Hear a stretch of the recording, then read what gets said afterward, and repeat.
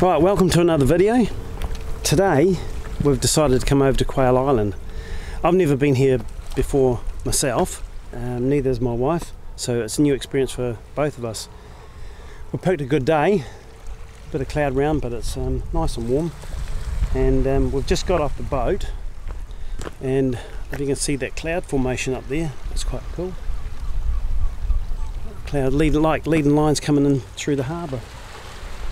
But we've got about 5 hours over here on the island, and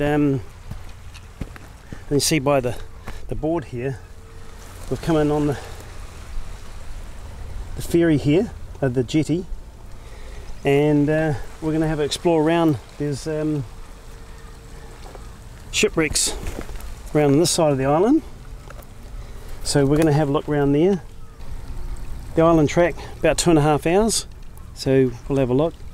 We've got a bit of food and drink with us because there's no other facilities here other than a bit of drinking water and some toilets. But yeah, we'll carry on down the track and see what we can see. If we can see some of these shipwrecks that are on the island, because we picked a time when it was low tide around lunchtime, so it should be perfect for viewing these shipwrecks. So what's left of them anyway. So yeah, we'll carry on.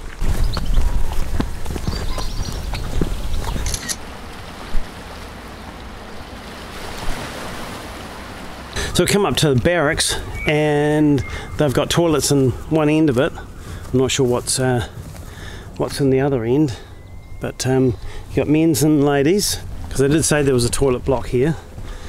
Toilets on the island. But yeah, I don't know what's in the other end of this, whether it's all empty or what.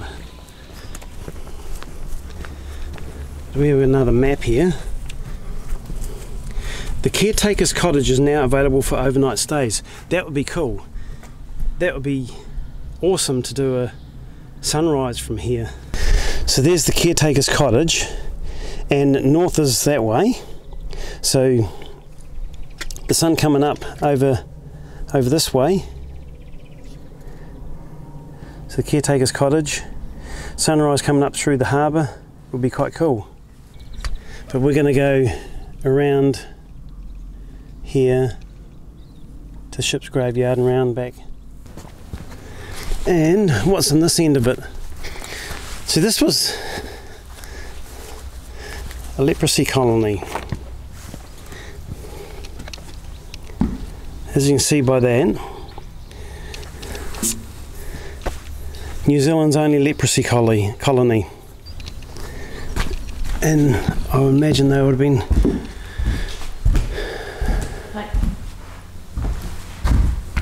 quarantine barracks, yeah, for the lepers. So this would have been the barracks that the lepers stayed in when they brought over here.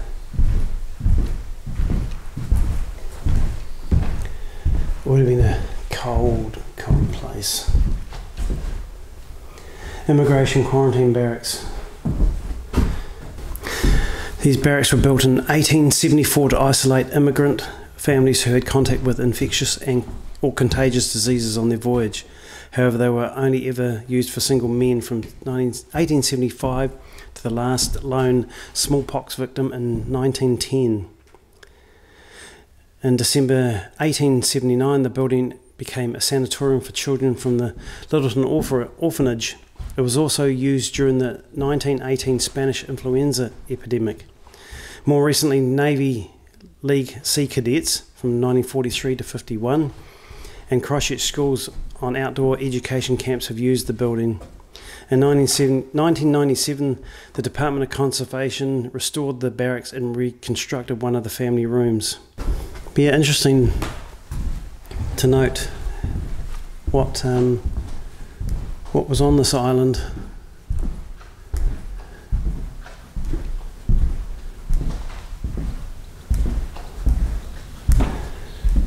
Tree wetters, New Zealand quail. That's what this island was named for, is the quail that quail that used to live on the island here, but no longer living here. From what I've read, there's no more quail on the island. Listen to that, it's so peaceful. It's so damn peaceful.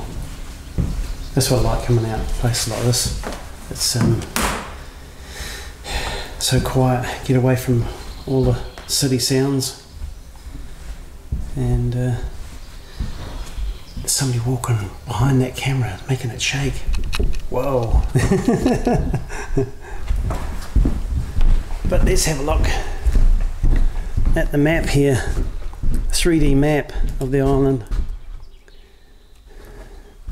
So that's where we come in on the jetty and walked around to the barracks around here. So we're still going to go around here to the ship's graveyard around here. So we should carry on and see what else we can explore around here.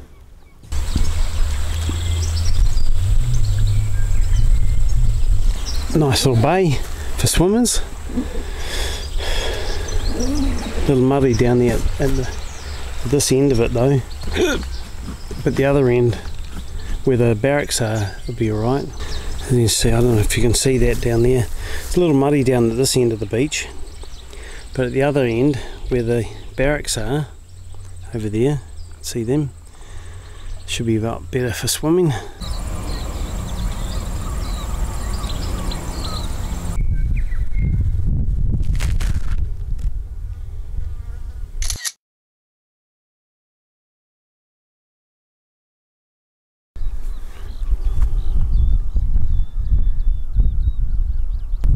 As you can see from that shot, we've come around to where the shipwrecks are, and I can see 1, 2, 3, 4, 5, 6, 7.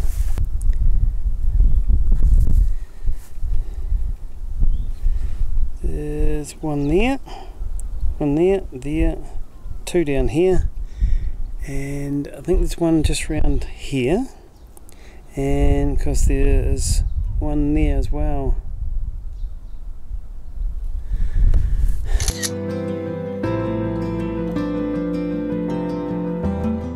On the ferry over here, there was 3 other people that come over to the island.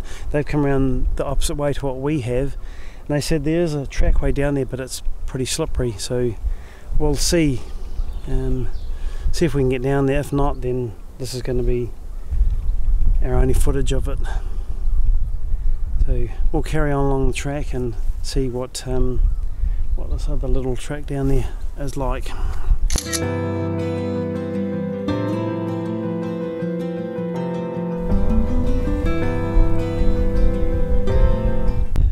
Well, we got to that part of the track where it deviates off down to the beach, but I've had a little bit of a look, and after talking to the 3 other people on there, I think we're going to give it a miss. It's just a bit too sketchy for us to be going down there with all our camera gear and risking falling over and maybe injuring ourselves, because there's nobody else on the island other than those 3 people, and if we miss the ferry, we're stuck here all night. They haven't got our phone numbers, they don't know who we are, so we shall just carry on, but yeah, at least we got some views and some photographs of these old shipwrecks. So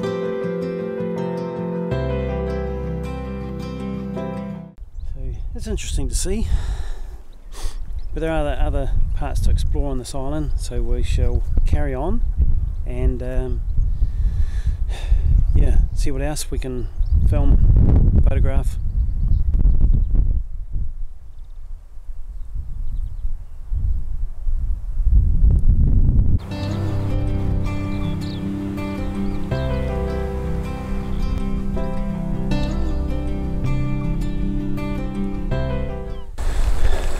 So we've arrived at the caretaker's hut, caretaker's cottage I should say, and this is where you can stay overnight if you want to, which should be quite a good location for watching the sunrise just up the track here, looking out through the harbour. But spin around and have a look.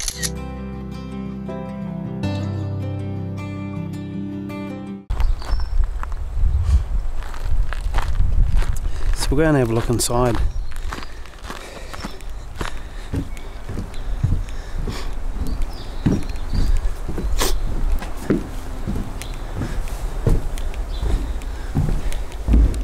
So you got your kitchen, a good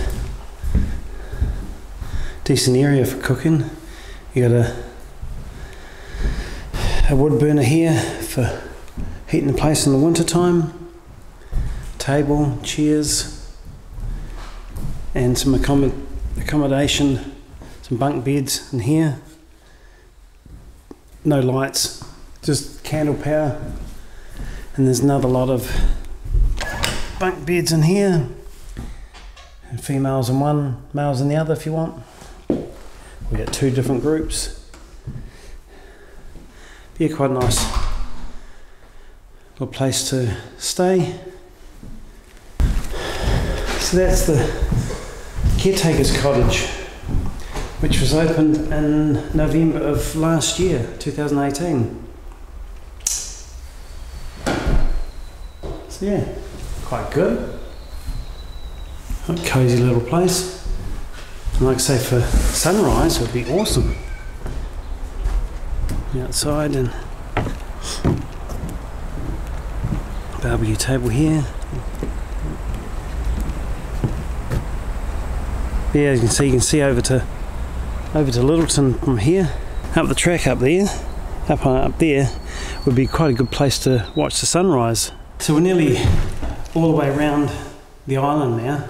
We've only got about 15 minutes walk back to the jetty, and we've got about 2 hours to fill in, because you get about 5 hours on the island from when you arrive to when you get picked up. So, but yeah, there's a little bit more to come. We'll go over the trackway, see where the dog huts were, back through the barracks and back to the jetty.